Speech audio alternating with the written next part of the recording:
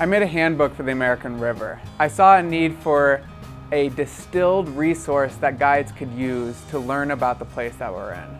The main resource that river guides use is a big, comprehensive book, which is awesome. But I wanted to make it really easy for guides. That was my goal, and just kind of cutting it down to what can we get across to our clients in this limited amount of time that we have. And so basically what my goal was with this project was to educate my fellow guides with foundational knowledge that I think that everyone should know.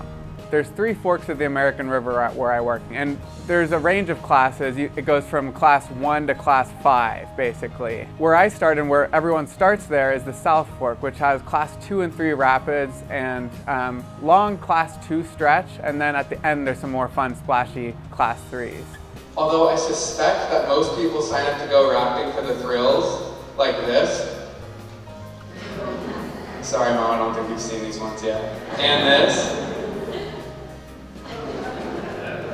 There are still large chunks of time to talk about these topics in the perfect floating classroom.